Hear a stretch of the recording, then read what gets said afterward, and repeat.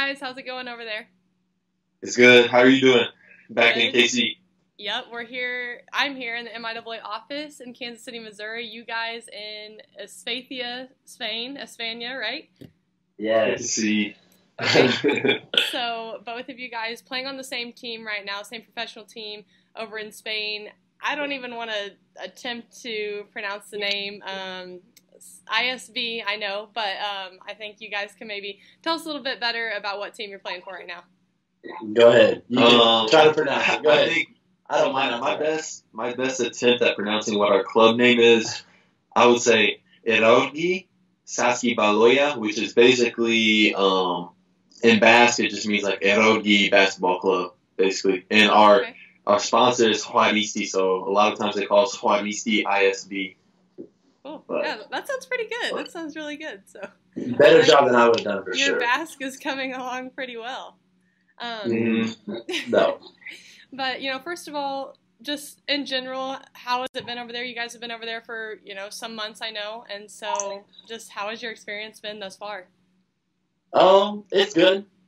This is my second year here. I came here last December, so I was, kind of more acquainted to the city and the lifestyle and how it was and Cobb was. But I guess we've been here together now for about 6 months, maybe a little bit more, maybe a little bit less. So it's good. We're really enjoying it. Second place in our division right now, so I don't have any complaints. Yeah, it's good. It's been a good experience for like my first year, just having somebody that I knew to come out here, and already have like one friend already that I know out here. He can kind of show me around, show me the way. So that's been really good for me, I think.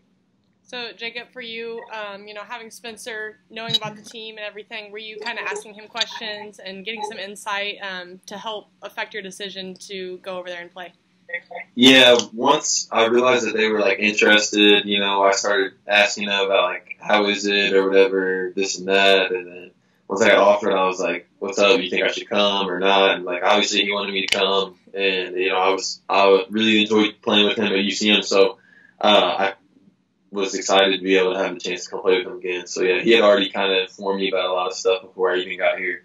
A lot of stuff that I had no idea, but I had a clue about it, beforehand just because of talking to him. So it was good. So actually, during your UCM career, both of you had the chance to go over to Brazil and play for Coach Carlos Kent on the USA men's team, Division II national team. Would you say that kind of sparked an interest for you guys to go play professional overseas? I would say so a little bit. Just seeing the level of competition and just how different it is from college basketball, just how the rules are a little bit different here and there, and just when it comes to the overall game, that was South America, which that was my first taste of professional basketball outside of seeing and watching NBA, G League games. That was my first taste of really seeing what the professional life was like. I guess like FIBA affiliated.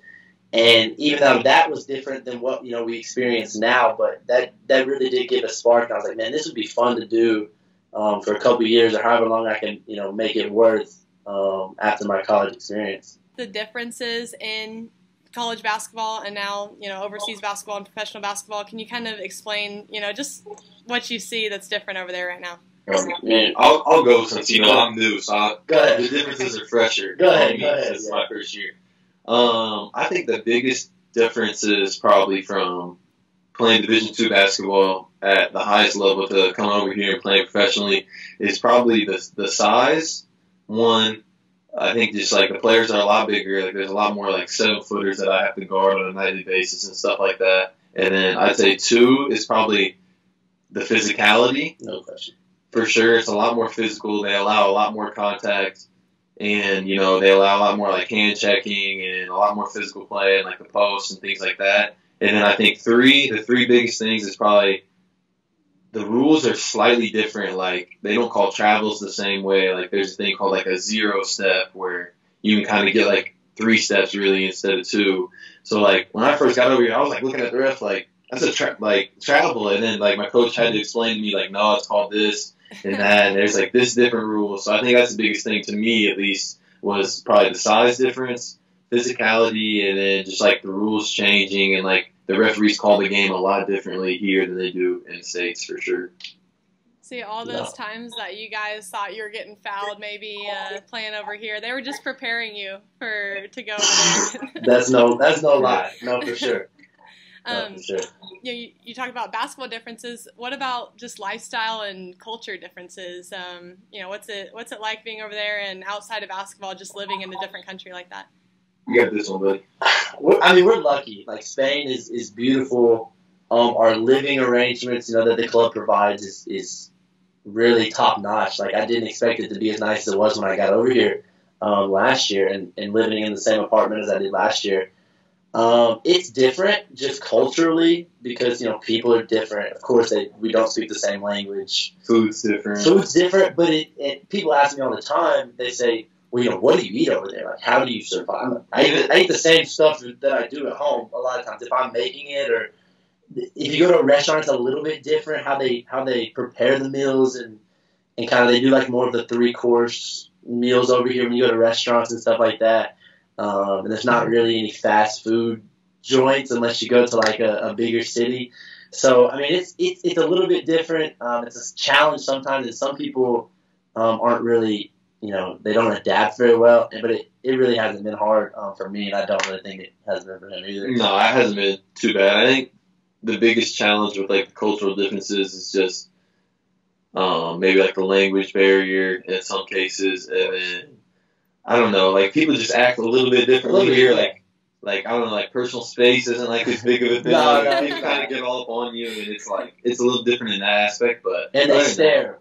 They stare really bad. Yeah, they do stare. Especially since when they hear us talk, they know we're Americans. Yeah. They like look at us a little funny, but a little bit. It's not bad though. I like it. I like it a lot here. You talked about you guys being the only 2 Americans on the team, and looking back at your MIAA careers, you guys were really successful elite players in this conference. I'm not surprised at all that you guys are having a successful professional career overseas, but how did the MIAA prepare you for, like you said, that really top competition over there?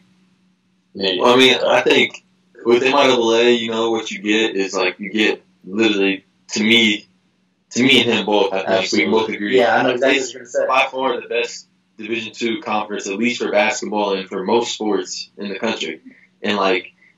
You can debate that all you want, but you look at like the tournament every year. There's almost always going to be an MIAA team there at the end or in the Final Four, So it's just, I think, just playing at that high of a level where I think about half the teams in the MIAA, at least maybe even more, could compete at a low Division I level if they had to. So I think just playing such a high level of basketball in MIAA, being a physical conference, where there is a lot of physicality and stuff too, I think also helped me prepare just because, like I said, it's a lot more physical over here, so I think that's helped for sure. No, I mean, just to piggyback off what he said, like, we're playing dudes that are Division I transfers from high major schools and kids that maybe got overlooked in high school, and MIAA schools, and like he said, I agree. I think that the MIAA is the best D2 conference in the country for basketball and a lot of other sports. I'm not as well educated on those other ones as I would be, but just we're going against some of the best guys every night, and there's never. I played in another Division II conference on the East Coast when I was in South Carolina my freshman year, and honestly, there were some nights where we really didn't have to show up and play our A game to win, and that's just the truth. And I learned real quick that doesn't happen in the MIAA after we went 14-15 my sophomore year, my first year. So. You got to show up every night because, anyone in the conference can beat anybody. So, explain a little bit about kind of the divisions over there. From my understanding, it's not exactly, a conference, or it is, but there's sides, and maybe you guys can kind of help us out a little bit with that. Yeah. Well, it's weird. The way they do this, and they haven't done it for long. It's only been the last 2 years in Lev Silver, the league we play in, which is the 3rd division. In Spain, but we have 2 different conferences. We have an East and a West, and they do it a little bit weird how the top 6 from ours plays the top 6 from the other side after you play everyone in your division twice, and they kind of match up, and at the end of that, see how they do it in European basketball, how it's different, like from the States, because we only have really 2 leagues. You can either be promoted or I think they're relegated down to the we could go down to the 4th division, or we can move up to the 2nd division. Teams are always moving from I guess levels to levels in this, depending on how well you do. If you're middle of the pack, you'll stay in your same division. If you're at the top, you can win, move up. If you're at the bottom, you're playing to keep yourself from going down. So it's a weird how they do it. It takes, like, even when I explain it to people who ask, it takes a little while to totally grasp it. But I don't know. We just try to go out every week because we play once a week, and if you win most of your games, you got a good chance of moving up and being more successful for next year. True.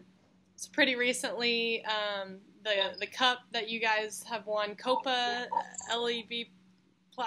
Am I saying that right? Plata, okay. yeah. Plata is silver, yeah. Okay, Copa so silver, basically a matchup of the top 2 teams from each side, and you guys were able to compete in that and came out with victory.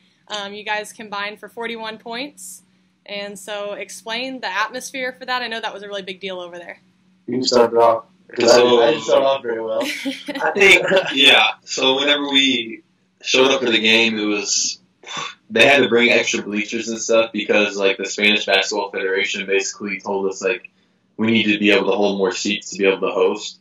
So, luckily the club, I don't think they had ever hosted the Silver Cup. They've never been in it. They've never been in it. They've never hosted it before, so they were like, okay, whatever we got to do, we're going to do it. So they brought in some extra bleachers even, and it was packed out.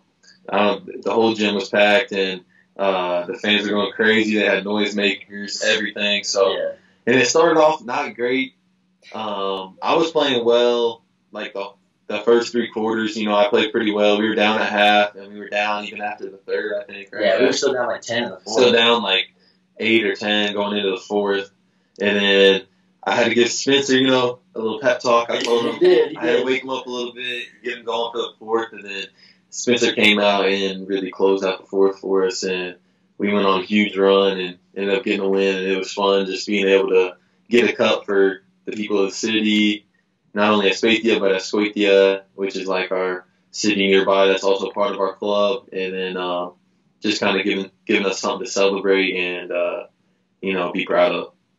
Yeah, I mean, he said it pretty well. Like, it was a huge deal. Like, I didn't understand it until maybe like a couple of days before practice when they're getting all the things prepared and put the things on the court and the interview stuff out there, because we don't have just a ton of that on a regular game basis.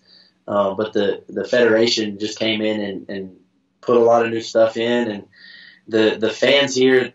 It's different. Like, it's just different than what it is in the States. They have drums. They have, like, horns.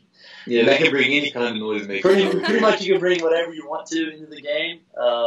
It's a lot different than it is in the States. But it was a crazy good atmosphere. And, we were able to – Cobb did look at me and ask if I was going to finish the game because my first 3 quarters were bad. Were so bad. I was terrible. And finally, I got some things to go my way, made a few shots, and I think, what did we have, 21 of our 20-something in the 4th quarter? Something like that. You had like 15, I think, and I hit 2 threes. So, I mean, we was able to luckily we were able to make some shots finally, and we were able to celebrate, and the city loved us. We had a little parade, and it was a huge deal. So big deal, for sure. We enjoyed it. You said earlier that people kind of stare at you a little bit, and especially when they find out that you're American, but how have the fans welcomed you? And I can imagine, just from experience, kind of like in America when there's a foreign basketball player, it's a little exciting. So how are the fans welcoming you guys over there?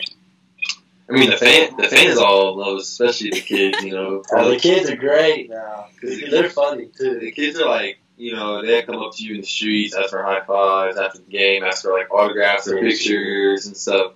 Like, the fans are honestly great. It's been a good experience with them and with the younger kids, especially with us being a club that has, multiple levels of teams, like all the way down until probably like, I think 8-year-olds I helped coach the other day. So even all those little kids that are in our club and our system, they look up to us a lot. So just trying to be a good role model for them and for all the fans to just have fun whenever they watch us play and just, try and put on a show for them, kind of, and win games for No, that's about it. The fans are great here. They're very passionate about their basketball, them, and for sure. they bring it every week, no matter what city we play in. If we play here in our little neighboring city, Escortia, it's normally filled up. We don't have the biggest gym, but it's normally filled up with fans, and they're very passionate and are a big part of what we're trying to do. Who is more of a fan favorite, like with the kids and stuff, out of you two? Probably Spencer, just because he's been Probably here. because had been here last year. The biggest fan favorite is, I guess, our roommate. We have a roommate For sure. He played at Nicholls State. Okay. And he has a Jamaican passport. he's like dual citizenship. He's really American, but he has citizenship from Jamaica. That's how we are able to have like 3 of us here. And he's definitely He's a a fan fan favorite, favorite. no question. Everywhere we go, it's JP. Yeah. Powell, picture, Powell, please, picture. please. La foto. Yeah. It's funny, but yeah, he's probably the fan favorite, and then Spence 2, and then maybe me 3. They just don't know how to say his name correctly. That's why he's not the fan favorite. Do you guys still keep up with UCM basketball and UCM athletics? Yeah, most of the time, I have the notifications turned on Twitter. The MIAA and the UCM basketball page, and I just see scores or like things that people retweet that I follow that maybe played in our conference when I was around. So I keep up with it when I can. The time difference is a little difficult to try to watch sometimes, but I keep up with it as much as I can. We've watched a couple. We watched the Northwest game. How to get that W. Other than that, We're struggling. we haven't watched a ton of like full games. We've watched a couple like here and there, maybe like a half or so. Yeah. And they got the dub over top 10 Missouri Southern the other day. We just gotta put it together. But they just gotta figure it out, and they'll be good. They'll be good by the end of the year. I think if they just, if they play like those 2 games every game, they'll be great. So they're gonna beat everybody. Yeah. You guys said the time difference, kind of affects that, but it's, 1:29 here right now, so 8:29 over there. Is that right? Yeah. Okay. 8:29. How was adjusting to that? Did it happen pretty quickly? Be honest with you, I'm not adjusted. I don't go to sleep until 3 a.m. most of the time. Maybe I haven't been asleep before 4. I don't think the whole week. It's So, pretty bad. we're- It's pretty bad. we're fortunate because our gym is kind of like the whole club uses it. So like the whole club, like teams that are girls and boys all the way down to, like you said, maybe 8 years old, use the facilities, and it doesn't normally open until like 3 in the afternoon. So it's easy for us because we usually don't have practice until in the afternoon. Like maybe once or twice a week we'll have weights at 10:30 in the morning. I go to sleep usually around 2 for that. I'm not saying it's a 4. I go for the 10:30 weights, but So having adjusted, like being able to talk to family and friends, back home, is a big thing for us. And there's really no way to do that because if we wake up, say we even wake up at 12, we sleep until 12. Like nobody back home is awake, or maybe in the next hour or 2, the early birds are waking up. So yeah. we tend to stay up real late and kind of wake up late the next day as well. And like if we want to watch a game or something, and the game's on, like my brother, like the primetime games don't come on till like 2:30 usually. At least. And so like I wanted to watch the national championship for football, and it didn't come on until 2:30, and we had weights at 10:30 the next day. So I stayed up and watched the first half, but I was like, I'm too tired. I got to go to bed. And so I'm thinking to myself, like, okay, Clemson's in this game still, like Clemson might get it done. They look great in the first half, and I wake up the next morning, they just score another point. Like, come on now. It was your fault. Clemson's blaming you. You went I to bed. probably was. I probably should just suck it out, I guess. I went to sleep when the game started. I was like, I'm not doing this. The game started like 2. I was like, no, not for me. So facing the language barrier challenge, how is your Basque coming along? Because you guys mentioned over there they speak Basque, some Spanish, right? But main language Basque, and then Ondo. No. Ocho Ondo. No Ondo, no. Which is like that's very great, very good. It's very good, very well, good. very something. I don't know. It's so difficult. No, not great. It's like the 3rd toughest language in the world to learn. I had literally no idea, and no one knows anything about it. I had no idea about it until I was coming over here. Yeah, And it's not derived from anything. It's not like it doesn't come from anything. It doesn't sound anything like Spanish or English or French or anything else I've ever heard. It sounds nothing. I won't lie to you. I've almost given up hope that I will learn. I know a few words here and there because it's almost. What do we know? We know hi, hello, goodbye, how are you? But good morning, good afternoon. That's about the extent of water. it. I've been here for over a year, and that's the extent. Like I can count to 10 sometimes. Sometimes I forget. That's because our coach forces us to count. Count to 10 and bass for the people back home. I don't even know if I can. Oh, come on. B, Idu, Lau, Bos, Se, Sasvi. I don't know these two. This one. Sorti. Better. See, what? Amad. That's how you count to 10. Yeah, great. Good job. Good job, thanks guys. for helping me. So, communicating with teammates, like running plays, stuff like that. How does that all work? We're really lucky. Like almost, every dude on the team speaks English to some extent. Okay. To some extent, sorry. And like they're really good about if coach maybe says something. And our coach speaks really good English. Our head coach this year does, which is different from last year. I had a different head coach, and his English was not great. And so our assistant is supposed to be our translator, and his English is solid. He does a good enough job for what we need. But we're lucky this year because our new head coach, his English is really good. So he'll relay it in Spanish. And it helps too that like our roommate we told you about, JP, he played at Nichols. He's an American basically, and our backup point guard played for 4 years in the States. So his English is like perfectly fine. He's just a little quiet sometimes. Yeah. So we gotta get on him sometimes. But for the most part, everyone speaks pretty good English. So it's not a problem when it comes to like if we need something explained. Like last year I got here, my first practice, I was so confused because someone maybe wouldn't have said something to me and I didn't know what was going on. Now, I think Cobb does too. We understand enough in Spanish when coach, even if he forgets to say it in English, we kind of know what's going on to an extent. So both being on the same team, being former college teammates, does that add some chemistry? And do you guys feel that? Do you feel like your teammates can kind of see you guys have a little, extra sync between you two? Like kind of a backstory to that is like before the season ended last year, I was told that, we were going to go out and look for an American big. And I was like, I know a guy that I think is good enough to play here. I was telling, the coach and the GM about it. Like, I know a guy who has been injured this season, so his numbers aren't crazy good or anything but that, but I know he could help us and is skilled enough to play at this level. And I actually come to find out after about our 7th game in a row, I think we were 7-0, we were all, celebrating after a win. And a couple of guys told us, they were like, I'm not going to lie to you guys. Like, I thought, you hear about American guys just wanting to get their friends over to Europe and just get their friends on the team. So that's what all of them thought when Cobb arrived here 2 weeks before me, and they saw him, and they kind of everyone passed the eye test. Everybody looks at us, and we don't pass the eye test, both of us. And so apparently the word around practice, when Cobb first got here was that I just wanted my boy to be here, and I just recruited him, and he wasn't going to be any good.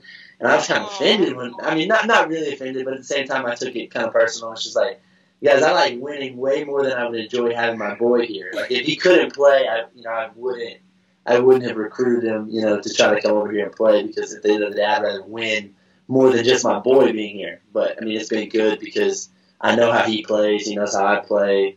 We know strengths and weaknesses and stuff like that, and we're really able to do some good things out on the court. And you can add whatever you need to add. I think sometimes, like we lived together for 3 years in college, so like we're really close. So I think sometimes like our coach is like fed up with us. He has to be, because sometimes like we get into like talking, or arguing, and like we fight like brothers sometimes. So I think people see that, like our teammates and our coaches, sometimes they're like, just shut up or something, probably what they're thinking in their heads. But I don't know. So I think they can definitely see it, but it all adds up to a lot of chemistry on the court, I think. And like I know where he wants the ball, I know where he wants to go, what he wants to do if I'm screening for him, and I think he knows like if I'm going to pick and pop or pick and roll or where I'm going to be, and he knows where I like the ball delivered to. So I think it's been really good for us for sure, especially with the two-man game and just with being comfortable with each other out there. And I'm glad he's shut everybody up too, because he's been playing well. So I'm glad that you proved your he proved that I'm not one of those guys who brings his boy over to Spain. So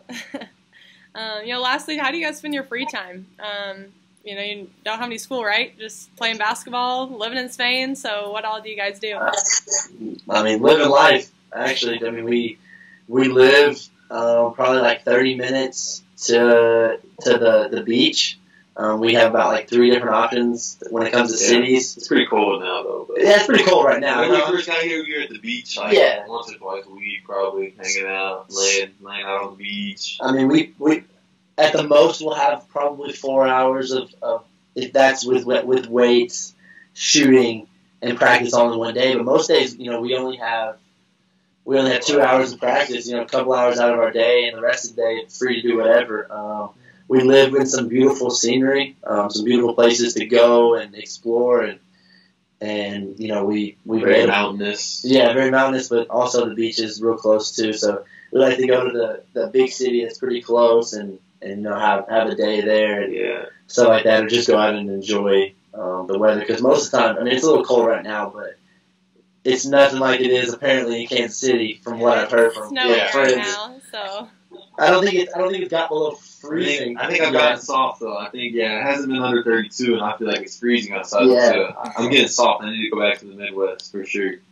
I need it. I need the wake up call for sure, no doubt.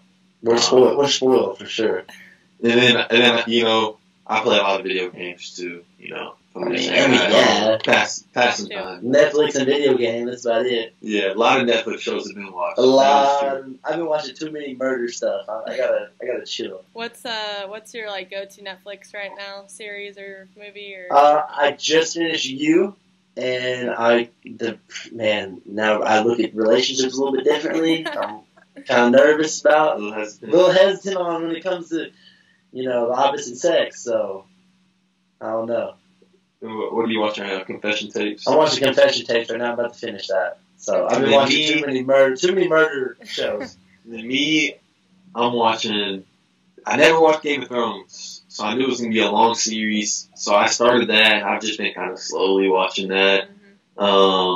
Game of Thrones, and then I just started on Disney Plus, The Mandalorian, which is like a Star Wars series. Because I'm a little bit of a nerd, but it's alright. Whatever. He's gonna watch the whole Game of Thrones, and then I'm gonna take him to where they shot Game of Thrones. Yeah, we've already been to one place where they shot some scenes from Game of Thrones. Yeah, they shot. I mean, I don't know how many people are like Game of Thrones fans. Like I watched some, but not all of it. But like Dragonstone is a huge thing in like season 6 and 7 or season 7, something like that. It was shot at a place. I got to go last year. Hopefully, we'll find a way and a time to take him after he watches the show. He needs to get on it when it gets a little bit warmer, but.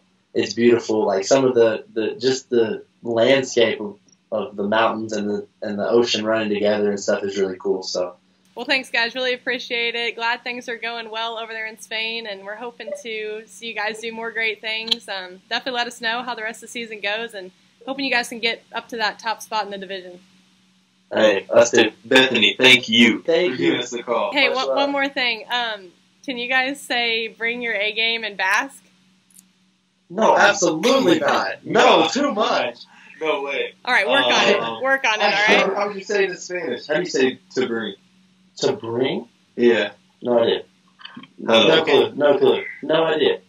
Bring your... Oh, that's your homework, okay? Go figure it out. Hold on. Give us 2 seconds. Kyle's a Spanish guy. And we got Google Translate on deck. Yeah. No, yeah, because... To bring. Try it. You bring. Maybe two. Two tries. Two. Game. What's the game again? Juego. You got it. You're the Spanish guy. Go. We got it. All right. Here's how you want me to try it? Yeah. Okay. Good luck. Buen suerte. Okay. es tu juego A. Great, that was awesome. That's pretty good. Hey, this dude's Spanish is good now. He took 4 years? 4 years in high school. I took 2 and didn't learn a thing. Paid off a little bit. I wish I would have listened a little bit more. All right, well, we'll see you guys later. Thank you again for the time, and good luck the rest of the season. All right, appreciate it. All right, Bye. see you later.